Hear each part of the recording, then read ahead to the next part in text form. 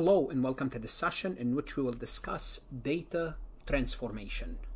What is data transformation? Well, it's a process used in computing and data management where data is converted from one format or structure into another format. And this process can be done manually or automated using some sort of a software tool or script.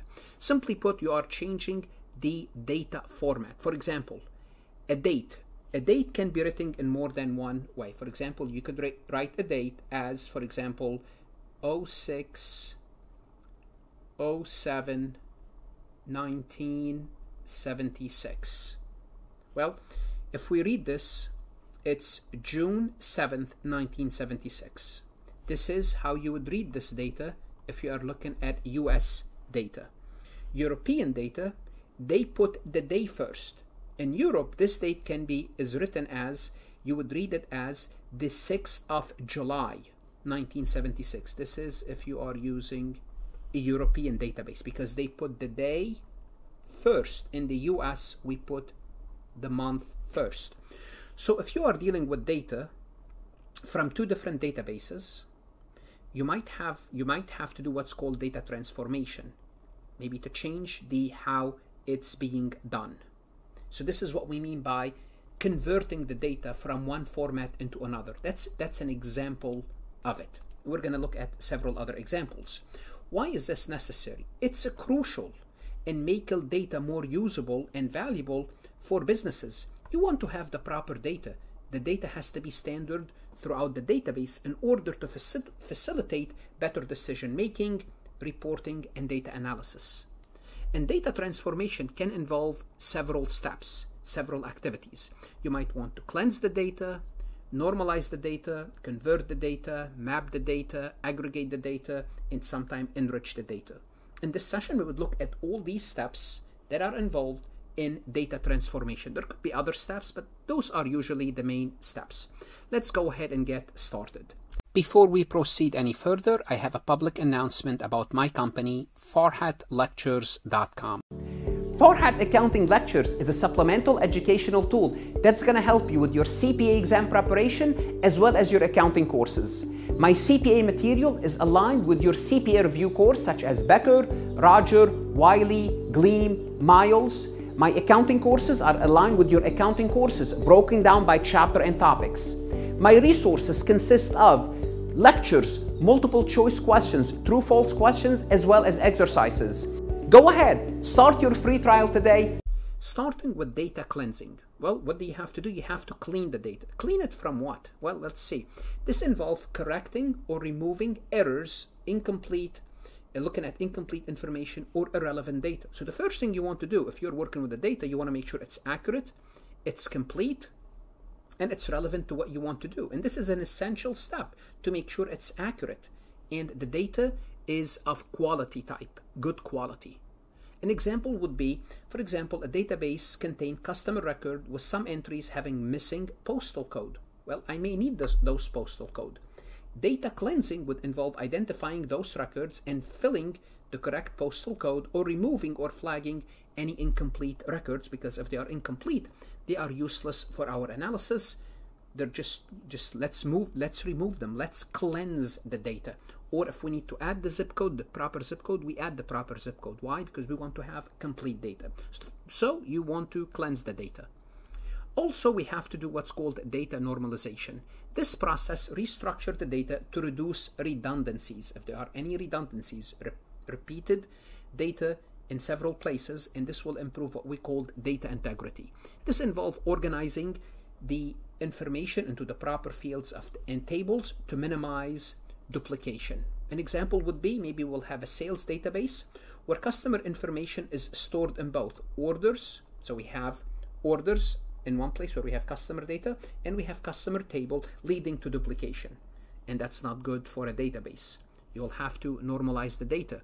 The normalizing the data would involve restructuring the database so that customer information is stored only in customer's table, then reference in the order table through what's called the customer ID. Now, if you don't understand specifically what this is, here we're talking about the foreign key and primary key. If you don't understand what this is, you want to go to my primary and foreign key lesson in order to understand this. But the point is, you don't want any duplication. Data conversion. This step involves converting the data from one format or type of data to another, such as converting text data to numerical data or changing the format of dates in time fields. And as I mentioned at the beginning, this could be necessary if you are looking at data from a European database versus a US database. An example would be a database set contains data in the format of month, day, year. But the target system requires the date to be year, month, date. So you have to change the data format. Data conversion would involve changing all the date entries to the required format so it makes sense, so we can analyze it properly.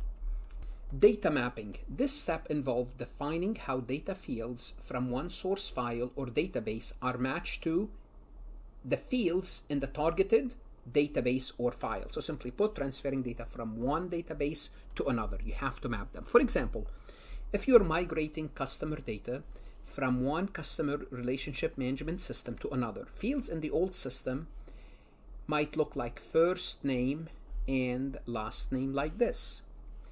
They might be mapped to first underscore name and last name into the new system. Therefore, we know that this first name, all one word, versus first name underscore name is the same. So you want to map it. Data mapping defines these relationships so the data can be accurately transferred. So first name will be transferred to the first name, last name will be transferred to the last name, because their naming mechanism is different between the two databases. You map it. You tell it that those are the same thing. Data aggregation. This process involves summarizing or combining data from multiple sources or records, often for analysis or reporting purposes.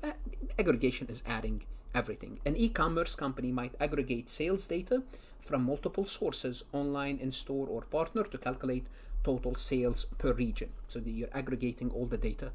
This step involves summarizing detailed transaction into an aggregate format for analysis purposes. During the data transformation, we could also have what's called data enrichment. What is data enrichment? It's enhancing existing data by appending related information from external sources. So we have the data, let's add a little bit more to that data to make it more lively, more useful. This can include adding demographic information to customer records. This is for example. Another example will be, take a look at a marketing database that contains basic information about prospect. We just have their name, their email. What can we do? Well, data enrichment could involve adding social media profiles so we can reach out to them, finding out their interests, purchasing habit from external data sources to create a more comprehensive view of each prospect. We only have name and email. Let's see, what are they online? If they are online, from their online record, we can see their habits, we can see their purchasing pattern, so we can target them better. This is called data enrichment. And this is also a form of data transformation. Let's take a look at multiple choice question from farhatlectures.com. What is the primary purpose of data transformation in the context of data integration? So you're integrating the data. So what's the purpose of this data transformation in this context? Is it to reduce the physical size of the data? Is this why you do a data transformation when you are doing data integration? What's data integration? Data integration, making sure the data is integrated. It's combined together properly. It's integrated. Is it to reduce the physical size of the data? Well, it's good to reduce the physical size of the data, but it has nothing to do with data transformation. You compress the data when you want to reduce the size of it, but this is not the purpose of data transformation in this context. So A is out. To ensure compatibility between different data format. Is this the purpose of data transformation when you're integrating the data? I would say yes, making sure the data is compatible, it's integratable from two different data format. I would say B is a good answer, but let's look at C and D to make sure those are incorrect answers. To increase the speed of the internet? Not at all. Data transformation has nothing to do with the speed of your internet. This is easy way out. And again, some of the answers, they have to be so obviously wrong. To encrypt the data for security purposes. Now this is kind of tempting because it's a correct statement. Encrypting the data for security purposes is a great practice. You want to do that in case the data fell into the wrong hands, they cannot read it. but it has nothing to do with transformation in the context of data integration. So that's not answering the question, although it's a correct statement. A is a correct statement. To reduce the physical size of the data, you compress the data, but that's not what we are dealing with here. We're dealing with data integration, and the answer indeed was B. What should you do now? Go to Farhat Lectures, look at additional MCQs, invest in yourself. Don't shortchange yourself, whether you are studying for your CPA, CMA, you're an accounting student. You are investing in yourself. Stay safe, good luck, and study hard.